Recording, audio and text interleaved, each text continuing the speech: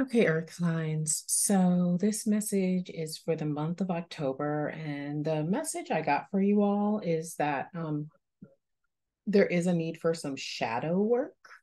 And shadow work is, basically that internal work that we have to do where we delve into, maybe parts of our personality that we would rather not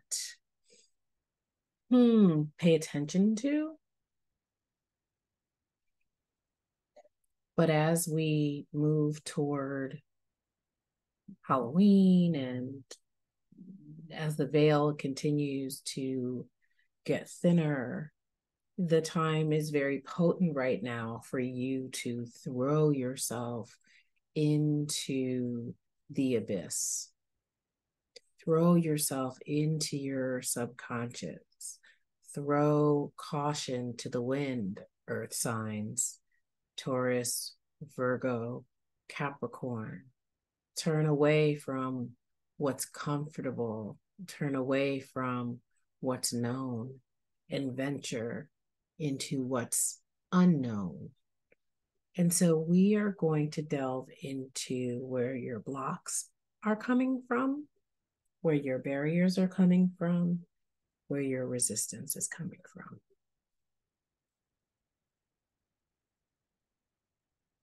So for our earth sign, where is the resistance coming from? Where is the, beyond just the nature of earth signs in general, what is the source of this resistance to change? Okay, this is interesting. So we have prosperity and we have heart.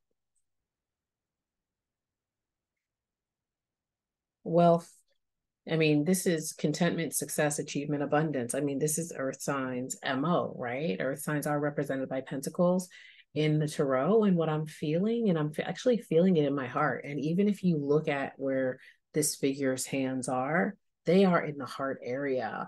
And at the heart, oh my God. And then here it says heart right here.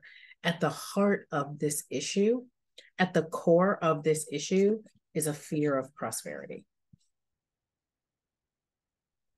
Is this fear of prosperity linked to childhood? Is this? Yes.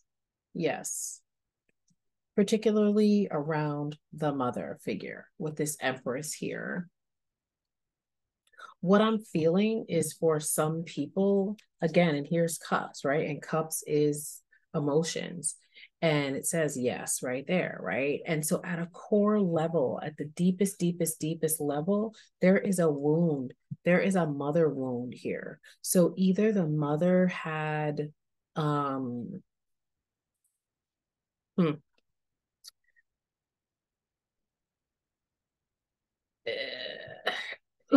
the mother's ideas of prosperity, the mother's ability to control her destiny. Perhaps you didn't see this growing up. You didn't know Page of Wands, what actions to take. And maybe the father was not present. Okay. This emperor is all about defending, they're about defending their land. This is the father figure. And we have the sun here in reverse. So I think there are some issues here with the parents. Okay. So if you came from a family where, wealth was an issue, those feelings are still there. That poverty mindset is still there. The resentment to the mother is still there. The longing for the father is still there. And there's still an insecurity, even though that's not what this card means, but this is what I'm hearing. There's still an insecurity about what actions to take. Pages are very naive energy. And so there is a stuck energy somewhere around 6 or 7 years old. Well, from six to 10, I would say.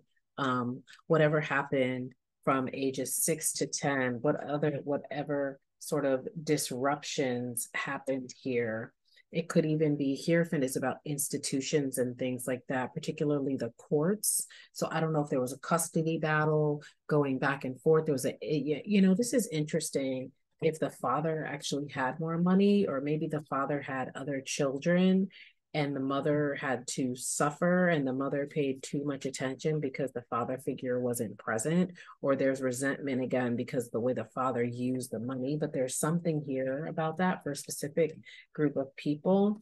And so things are stuck here. Okay. Again, this is about institutions. So again, issues with custody that could even be sort of trickling out into your everyday life, right?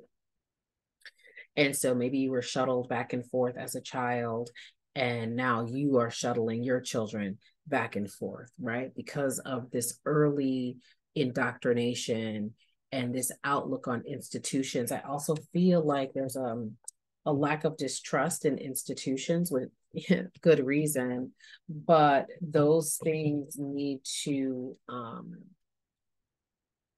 be addressed because they are messing up the flow, right? They are messing up the flow. And it says recovery, moving on, and finding peace. And so that is the idea, is for you to move on and find peace from these things that are blocking you. And then we have the divine masculine in reverse. So yeah, I'm definitely, again, just feeling like some father stuff. With the Ankh, new life in reverse. And again, that is just keeping you stuck. So trusting, again, going into this shadow, finding the light, trusting that you have the answer, and going with the flow. Really learning what going with the flow actually means, and take it from theory to practice. And that's what I have for you for the month of October. I'll see you next month.